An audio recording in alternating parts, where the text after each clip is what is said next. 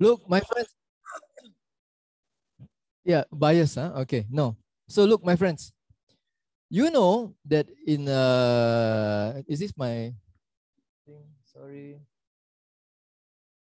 You know that in China, right? There is a lot of persecution of the church because it's a communist country. Okay, so the church is being persecuted. They are bringing down the crosses. For example, in Buncho, they're bringing down the crosses from the churches. Yeah, and many other things happening. But aside from the physical damage that you have from the crosses being burned and all that, there is also persecution of people. So the Christians are undergoing, like the Christians of the first centuries, a lot of suffering just because of their faith in Jesus. And so, because they are Christians, they are arrested, they go to jail, many things are happening to them, and a lot. And they suffer a lot for the faith. You can consider them like modern day martyrs for the faith. But because of this, because they suffer for the faith is something that is very precious to them. It is not something that they take lightly for granted. Because the simbahan is in front of their house and there are 20 masses a day and you can just cross the street. Because you can just cross the street, you don't cross the street because it's so easy to get. It's so accessible and you forget about the value of it because it's too easy. But for these people, because it's something that is difficult to get, something that they have to fight for, then the faith becomes something very precious. Because they cannot just walk into a church. They want to have mass. The church already destroyed. They want to have mass. They have to have mass in the houses. They have to have mass in secret. And because of all of this suffering, the faith is not just something that is accidental because they have to risk something in order to be Christian. They have to risk something in order to belong to Jesus. Now, I will tell you a story about a person from this communist country, China, and his name was Li. If you can identify him, good luck. Yeah, many Lees in China. So, if they want to have mass, they have to have mass in secret and normally in the house. And when they're having mass, they always have to be on the lookout. Because sometimes somebody will report and then the police will come and arrest them. So one day when they were having this secret mass from a priest that is an underground priest that has to move from place to place in order not to be arrested, somebody reported to the police, and as the mass was ending, they said, "Hey, the police is coming." So everybody ran, except for Lee, because it's his house, he cannot run. And the police came, and they arrested him. And when they arrested him, they took him to their special room, comfort room, where they give him comfort, and they asked him just one question. Tell us, where is the priest? Only this. Where is the priest? And you tell us where the priest is, and you can go home. You tell us where the priest is, and you can go back to your wife. You tell us where the priest is, and you can go back to your children. But he knows if he tells them where the priest is, his family will not have the mass. His family will not have the sacraments. His family will not have the confession. And all the people in his village will not have this for don't know how long until they can find another priest. So he did not reveal. And they did many things that I will not tell you, but they did many things to him. The point is, he resisted. He did not reveal to them who the priest was until they started to recognize. They came to the realization that we cannot break this person. We cannot force him to do this. And so they left. They let him go home. This man is a hero of the faith. Is a hero of the Eucharist. Is a hero. His man has probably done more for Christ, for the faith, for his church than any of us will do in our lifetime. He's a hero, yeah? And so after he went back, he started to realize, and so he, with great effort, they secretly moved, all of them. They migrated and they went to the United States, the land of the free, yes, and the home of the brave. Not so much now, but the land of the free. And when they go there, and they went to the United States, they found that it was so nice, the feeling that you can walk in the broad daylight and enter into the church. And you can have mass anytime you want. Parang here, like, you can have mass anytime you want. You can go, the churches are open. And they felt that it was so nice, so great, this feeling to be able to practice your faith. But he also realized another thing, that in this United States, the land of the free, if you work hard, if you work very hard, you can make money. And you can give to your children, and you can give to your wife the things that you did not have in China. And so he started to work hard. And from the daily masses that he used to attend, because of all the work he had to do, I'm so busy, I got so much things to do.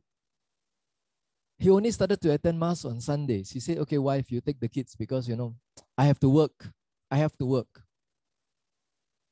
Many times you hear this from the people here. Why are you not coming? Because I have to work. I have something to do. And later on, he started to realize that if you work harder, they pay you more, especially on Sundays and holidays. And so he started to miss occasionally the Sunday Mass because he had to work, diba? But on holidays like Christmas and Easter, he used to go to church until he found out that during Christmas and Easter, they pay you even more. And he was very tired because he said, okay, and he only started to go occasionally. And last Easter, he didn't even go for Easter Mass a few days ago. I received a prayer request, pray for this person because he stopped going for Mass last Easter. What happened? What happened?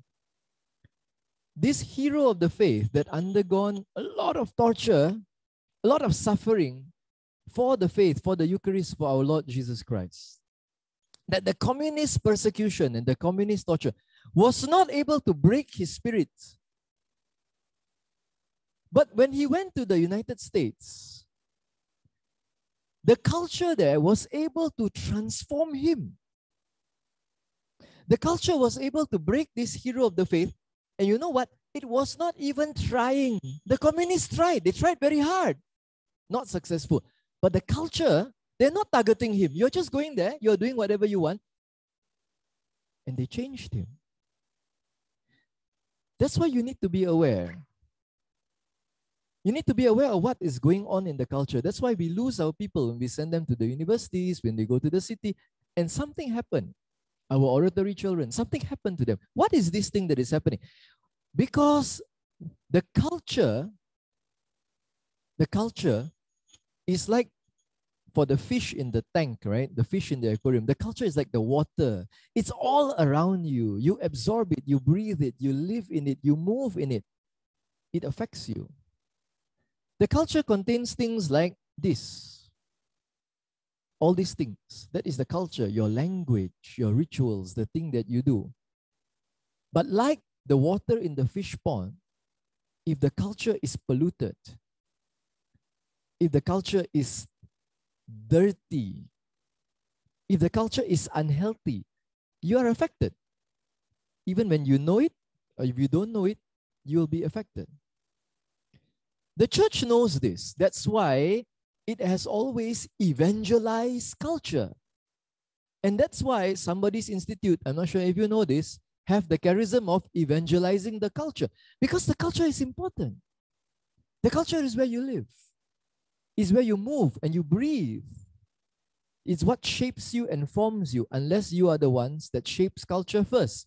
And this was realized by an Italian guy. This guy, he looked like he got electric shock on his head. But Antonio Gramsci realized this. And he says that the culture is the dominant ideology of the society. What the society believes, the perceptions, the values, the moral.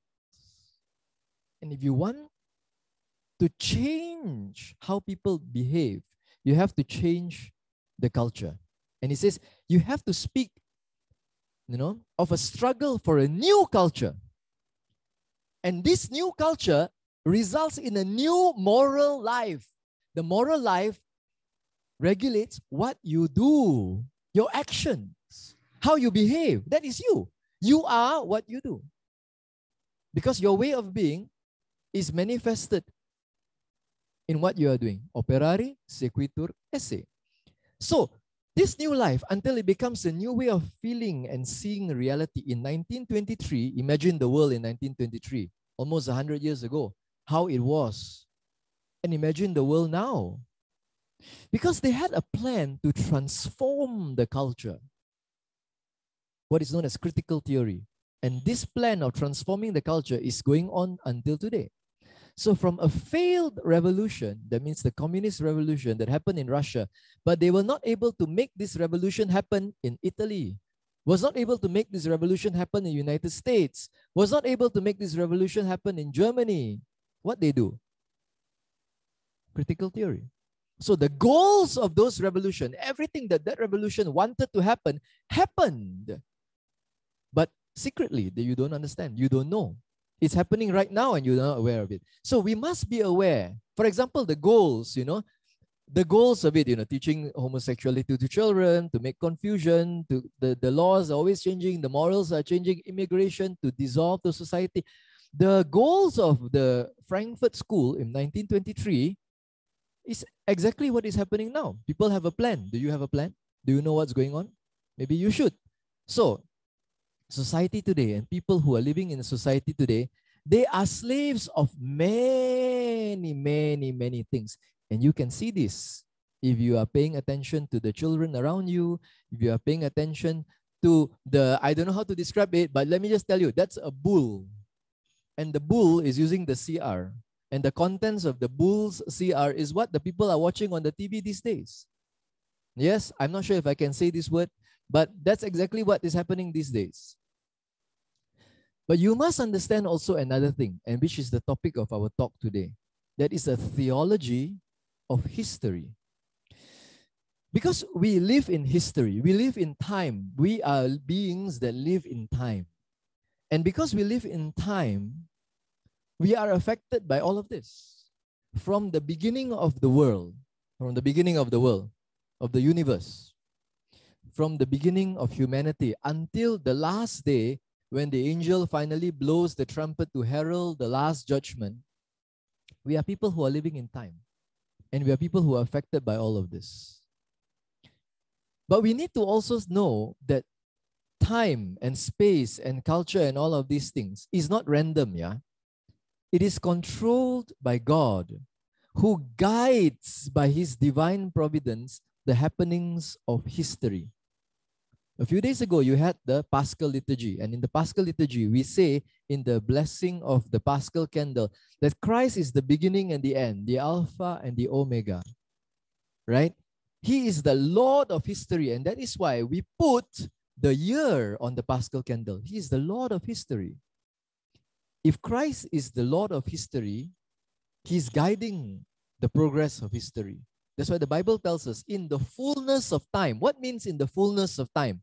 So it's not random that Jesus was born in Nazareth, in that place, in that year. There used to be the Christmas proclamation, and it tells you all this history of salvation. So in the fullness of time, Jesus came to redeem history as the Lord of history. In the fullness of time was the incarnation of the Word.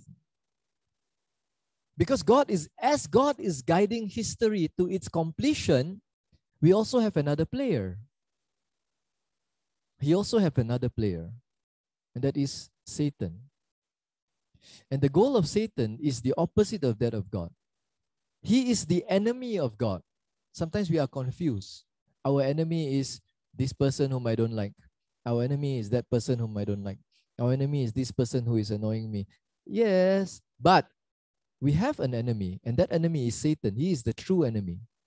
And just as Christ is guiding all of us through history to reach our end, that is happiness and in heaven forever and ever, Satan wants you to lead you to another place. Just as Christ is the head of the church, and we are the body of Christ, and the head guides the body, because the head gives direction to the body, pointing us to our eternal home. And just as God, who has created all of the things in the world by his power, guides creation to its fulfillment, there is another one that is the ruler of this world, that is Satan. And he has another goal. And so history is this contention, this contention, yeah? Satan contending against the goodness of God. Satan trying to deceive people. And just as Christ guides history, Satan distorts history. And he distorts the culture. And you need to be aware of this fight that is going on. That is the theology of history. To understand the reality of this battle. And where is it happening? In you. In the souls of men and women. That is where the dominion is fought. That is where the dominion is fought. And it's also happening in the culture that is around us today.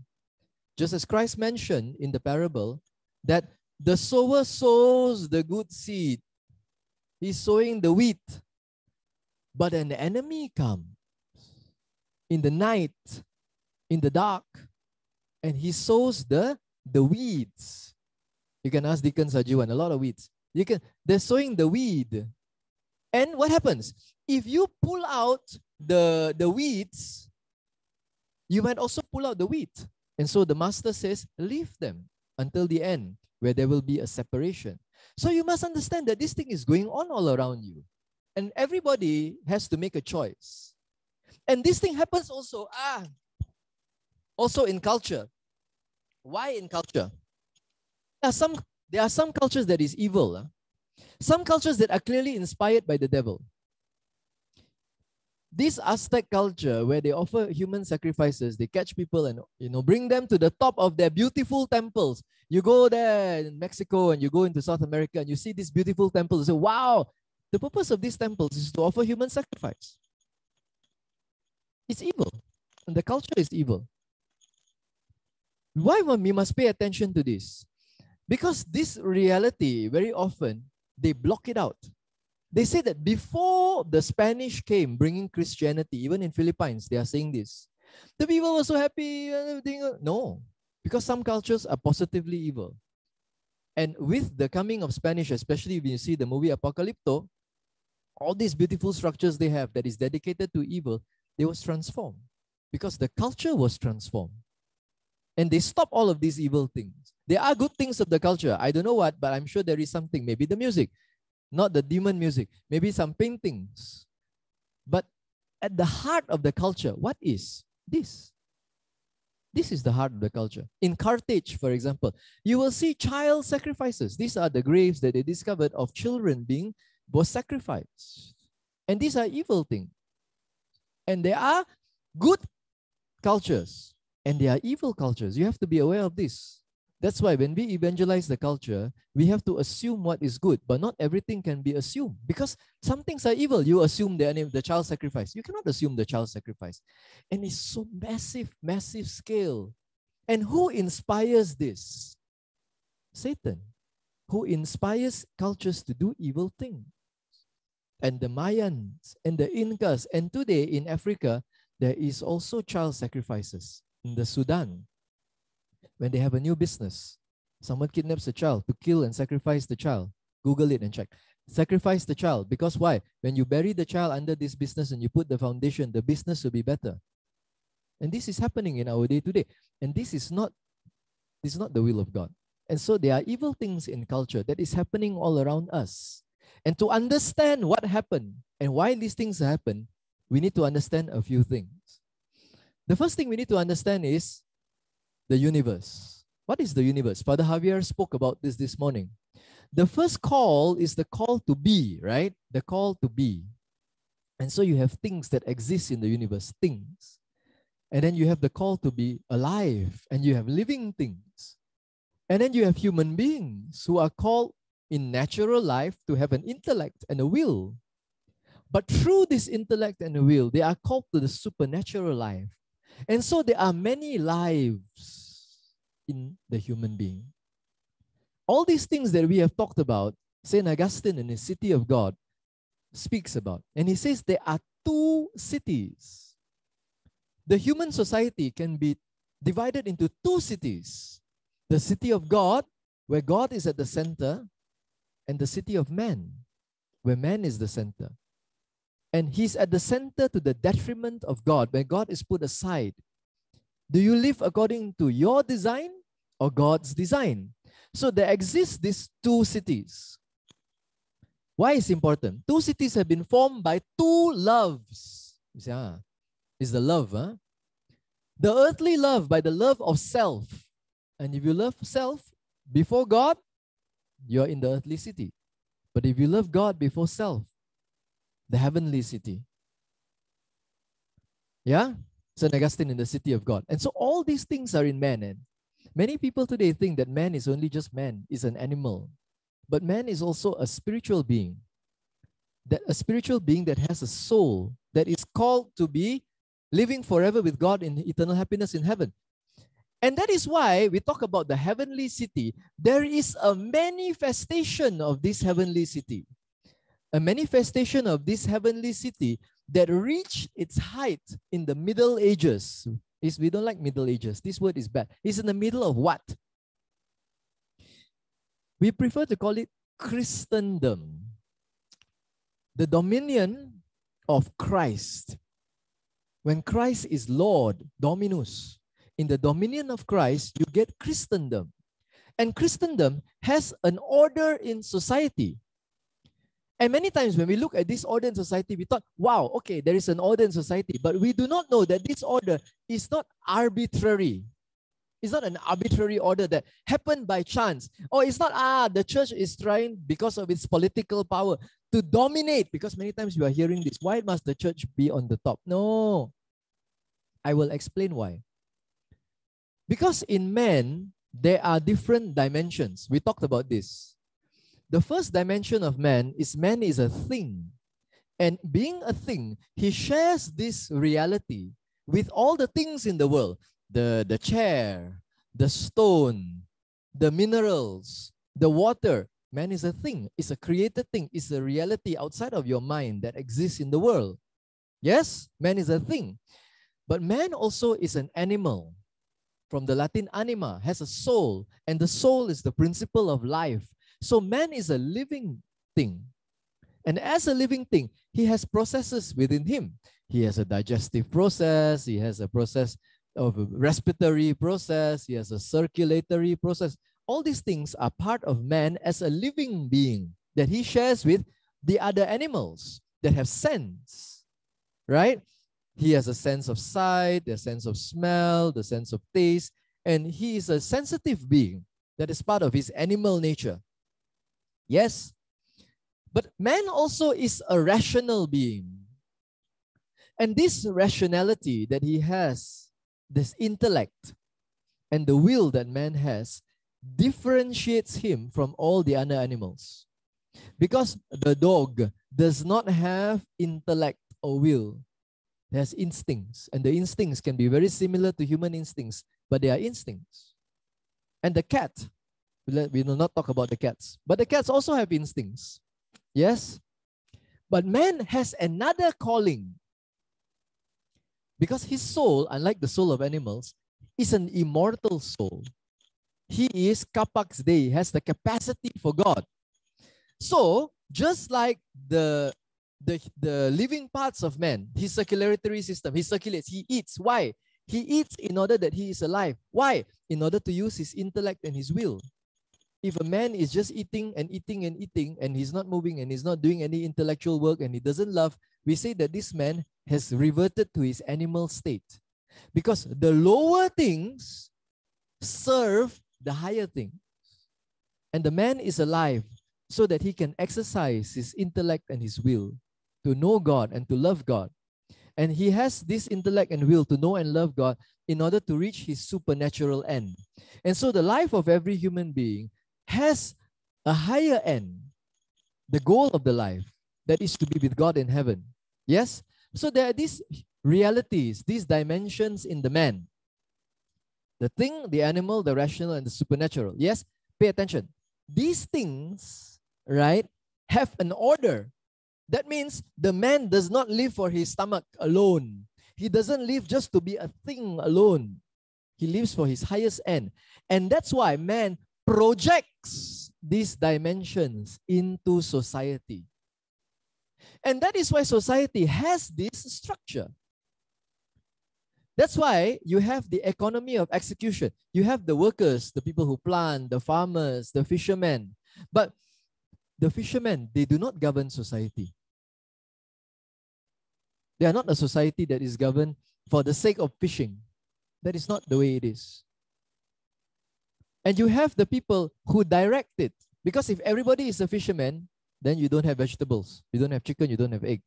So somebody with the capital, the bourgeoisie, they regulate the society. Say, okay, look, we need this amount of fish, this. Yeah? And they direct the fishermen. But this bourgeoisie, these people who direct the economy, because they are the economists, they do not govern the society. There is the one that is the governance, the aristocracy, the levels of governance that govern, because they direct the common good of society. You understand the common good? Not only from this barangay, not only that barangay, but the development of everybody that should be. Not only development in one place, Metro Manila, very developed, this place, parang gubat. No, you have to have even development, because you need to find the common good, because it's not the people here is worth more than the people there. The common good. And so they direct the society. Who is the one that is stronger? The army or the mayor? Of course, the army is stronger. But what do we call a society that is governed by the military? It's a dictatorship. We know that it's not supposed to be like that, even though they are stronger. So the one that governs is the one that takes care of the common good. But the common good, you have peace, you have prosperity. The water is working. The sewage lines is working. My Oriente, no brown out. Why? It's so that the people can achieve their end. That is to reach heaven. And that is why above the society, above the governance, above the king is the church. Because it is the role of the church to direct the people to their supernatural end. And if the church stops doing that and it loses its mission, there is a problem. Just like if the governance loses its mission, there is a problem. You understand? So that is why society has this structure. It has this structure because this structure exists in the human being. And we project it into society. You understand? But now we make a distinction. There is a distinction between Christianity, that is the Christian faith, where Christian disciples are. You are a Christian disciple. In your place, there's Mass. Okay, there's Christianity. You understand? But it's different from Christendom. Christendom is something that is different. What is Christendom? Christendom is the lordship of Christ over everything. And Pope Leo XIII, in his encyclical Immortale Dei, not Leo XII, Leo XIII, one eye is missing. He says, there was a time when the states were governed by the philosophy of the gospel. The power of the gospel diffused through all levels of society, permeating, that is infusing itself. Then the religion established by Christ, right, has the protection of the society. What means this? It means that, for example, society does not tolerate something that is evil against the divine law. Even if everybody wants abortion, just like everybody wants a free meal, you don't give everybody free things. You don't take the money from all the people who work for it and to give to the people. And then what happened? Nobody will work. We do not steal other people's things to give, because it's wrong. But now we make laws, but we do not care whether it's right or wrong. Because we try to follow the will of the majority, but sometimes the will of the majority, because the majority is stupid. And you cannot follow the stupid majority. You have to guide them. You have to govern them. That's the role of the government. Not to just indulge whatever. And that's a problem. But in Christendom, they were governed by the power of the gospel. When kingdom and priesthood are one, the world is well ruled and the church flourishes. Immortale Dei. And this is the order. The order that exists in medieval times is a projection of the reality of the human being. It's not only something that, okay, medieval times and it's gone. But what happened? What happened to this order? Who is the enemy of God? Satan. And if the order is there, what happens? Everybody is led towards his end. right? They go to heaven, right? Who doesn't like this? Satan. So he, as one of the players in history, overturns the order. And it happens in 3 revolutions. In the first revolution, that is the Protestant revolt, the Protestant Revolution in 1517, this order was overturned. So the king now decides what religion is. And you can see very well in England, in Germany, the king decides. There was the first revolution. So they removed the church. So they say, yes, we believe in God. Yes, we believe in Christ. Church out. No church. Comes the second revolution, the French Revolution in 1789. And what happened? They got rid of the king. They got rid of the king. Execution of the king, King Louis. What happened then? Who goes up? The one that is at the bottom of the king, the bourgeoisie, they move up. And they say what? Yes, God, because they are deists. No Christ. So the week, 7 days a week, they become 10 days a week. The new goddess is not Jesus. They put a new goddess. Reason is the goddess. So yes, God, but no Christ and no church. And the last revolution is the communist revolution. And this time, the workers, you know the workers, we talked about this, right? Suddenly now they are at the top. This is ridiculous. It's something that is contrary to reason. And you have the overturning of the order of God. So this time, no God, no Christ, no church. And this is the society that we have lived in. It is the inversion of man from what he was meant to be. The inversion of man that is meant to live in his life according to the will of God to reach his end is gone. That's why we must understand this very well, because many people think that Christendom, Christianity, the Middle Ages, also called the Dark Ages, walang ilaw, because everything was bad and sad and dreary. Everybody is just fighting around, crusading left and right, you know, and the people were poor and hungry, walang no food, you know, and there was slavery and all that. The first thing you must understand about the Middle Ages is all of this is a lie. The Middle Ages, which was Christendom, was the height of flourishing of many things. The universities, the height of flourishing of learning. Cambridge, Oxford, the Sorbonne in Paris were all established during the Middle Ages. The Catholic Church invented university. Google it. On Wiki, you'll find this. The Catholic Church invented the institution of the university. We are not against learning. We promote learning. We drag the Dark Ages out into the light, because the Dark Ages was not caused by the church. It was caused by the barbarian invasions. The barbarians were not Christian. It was the church that Christianized and civilized them, that brought the light to them. They bring the dark. Yeah? And it was the time of flourishing of great minds. Albert the Great. That's why great minds. You have also Saint Bonaventure. Yeah?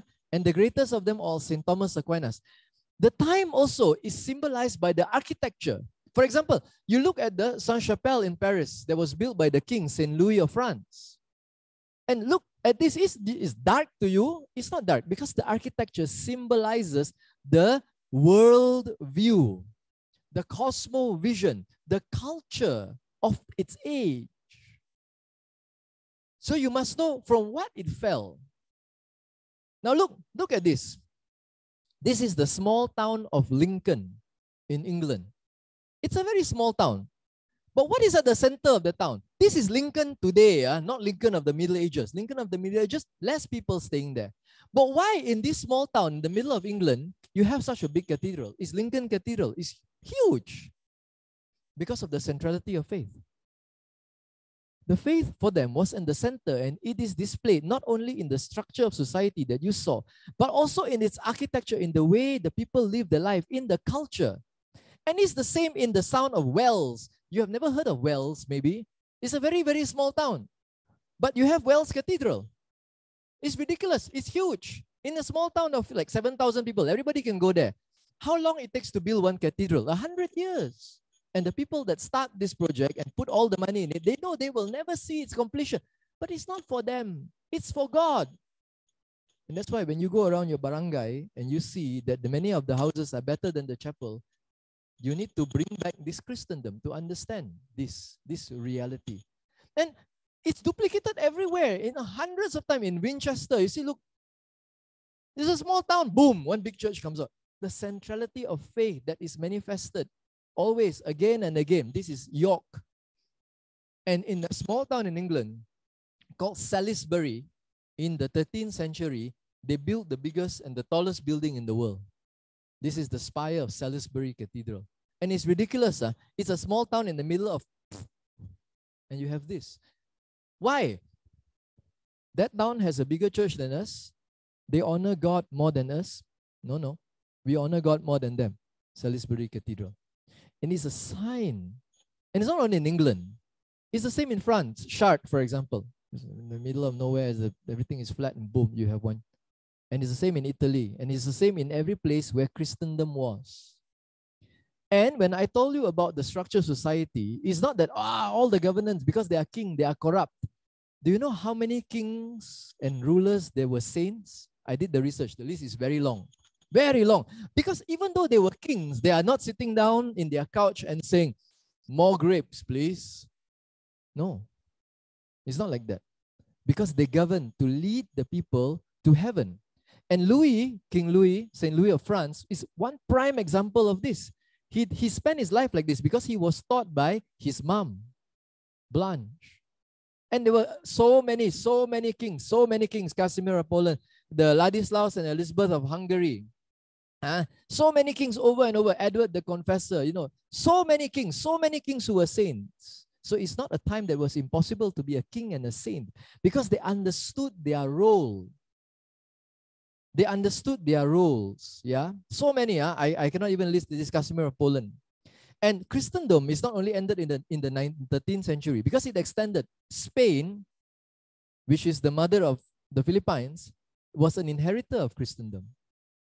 That's why, for example, when you have the kings, they understood very clearly where their power comes from. The power comes from Christ. Christ is the one that gives authority to the king. That's why it was the church that gives the crown to the king. It's the doctrine of the two swords. The church exercises the spiritual sword, but the sword of governance is exercised also from Christ.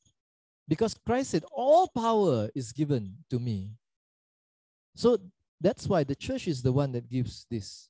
And it's very clear, for example, in some countries, look, when Elizabeth II was crowned Queen of England, she's not Catholic, but when she was crowned Queen of England, right? She was crowned by the Archbishop who gave her the crown. She didn't just take it by herself. It's very clear where the source of the authority was from. Yes?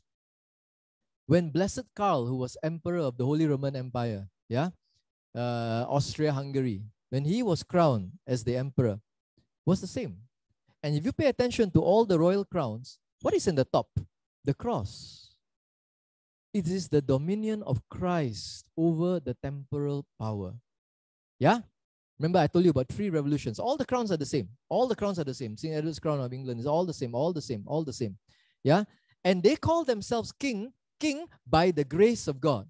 Queen Victoria, by the grace of God. Victoria, by the grace of God. Elizabeth II, by the grace of God, queen. So they exercise their authority and power by the grace of God, who is above them. And you can see this very clearly. For example, in the Emperor Charles V, who was the king, or the Holy Roman Emperor during the Protestant Rebellion. Remember, we talked about the first revolt, the Protestant Rebellion. Because even though he was king over Spain and all the Spanish territories and all these things, it was the Holy Roman Emperor, he was the Archduke of Austria, it was blah, blah, blah, a lot of titles, yeah? But what happened? After reigning for a long time, realizing that he was growing old and weak, he did not choose to live in all his huge palaces, the Hofburg, he doesn't choose to live in Vienna. But he retired to a small monastery, the monastery of Juste in Spain, to spend his last days there, in penance, in reparation, and to prepare himself to meet God. Because above him, the emperor was God. Very conscious of this. And he lived his life in this small little room, preparing to meet his Lord, Christendom. So that from the emperor to the small Nanai, they have the same view of the world, the same view of reality. You understand? It's very simple. And it's the same. Look, this is Philip II. He succeeded Charles as the emperor. What happened? He built this palace, the Escorial in Spain. But look at what was the center of the Escorial. It's the church. So the architecture itself symbolizes the cosmovision that they have of society. And it's symbolized by laying the sword in this chivalry at the altar. The overturning always comes when the people crown themselves. Napoleon, for example, crowned himself because they reject the authority of the church. When Philip the Fair, for example, even in the Middle Ages, sent his animals to kidnap the Pope Boniface VIII, and in the famous slap of Anagni, they tried to overturn the power, the spiritual power. So we have talked about the first revolution. That is the Protestant Revolution. Because in the next two workshops, we will talk about the other two. Yeah?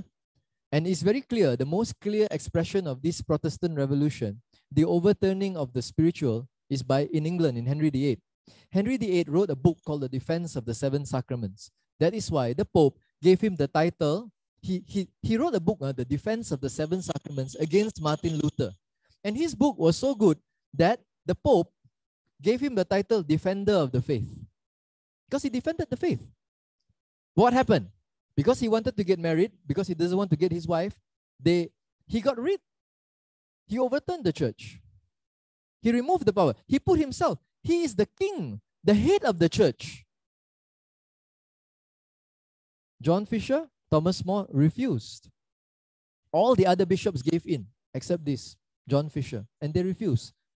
And so the king overthrew the church, and he became head of the church.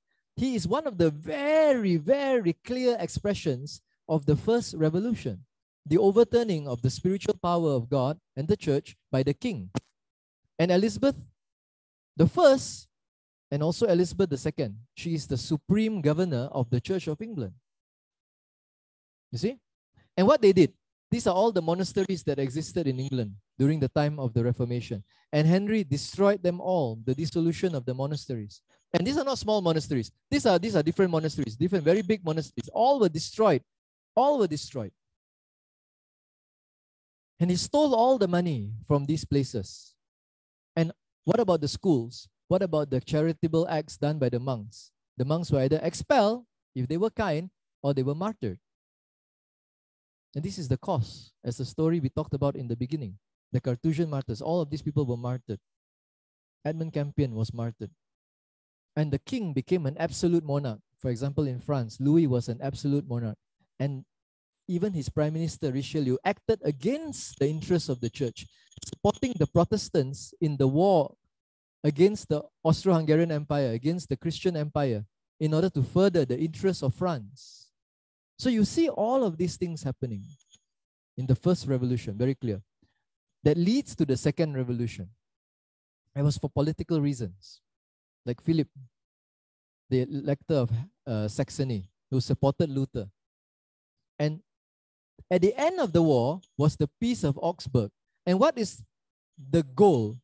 It's expressed very clearly. Cuius regio, eius religio. He who rules his religion. So the king gets to choose the religion of the people. The first revolution. So the overturning of this order of society that we saw, that was the projection of the realities and dimensions of man, of the human being, of man that is thing, animal, rational, supernatural, that has all these dimensions that he projects into society. So the order in society reflects the reality of man that was overturned in all these revolutions. The Protestant Revolution, rejecting the church, removing the church. The French Revolution, removing Christ. And finally, the Communist Revolution, removing God. giving us this culture that we have, the overturning of man, the inversion of all the dimensions of man. In the upcoming workshops, we will talk a little, about a little more about the French Revolution, about what is liberty, what is equality, what is fraternity, what is the true meaning of this? Why is it inverted in the French Revolution?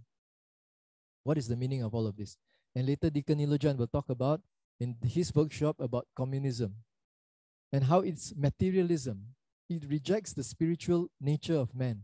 And this evening, Father will talk about the Cultural Revolution that overturns the nature of man as a thing.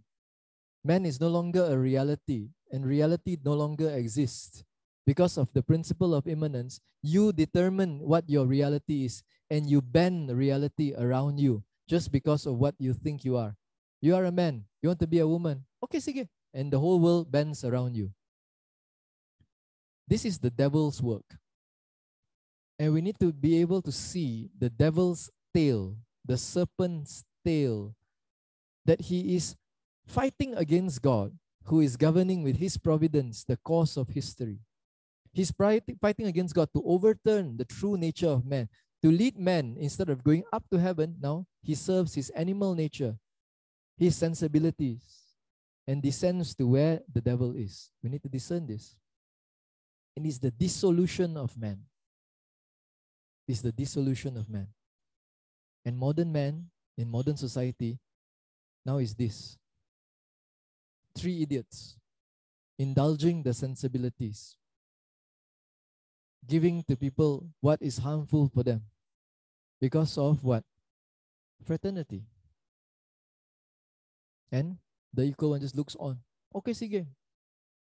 It's your freedom to do what you want, even is wrong and harmful to you. So this is the theology of history, to understand this fight and this contention. And this is the summary to explain to you the true nature of society that was in Christendom and how it was inverted by these 3 revolutions: the Protestant, the French, and the communist. Thank you. Some question? No question? Very good. Pass. Pass. Okay.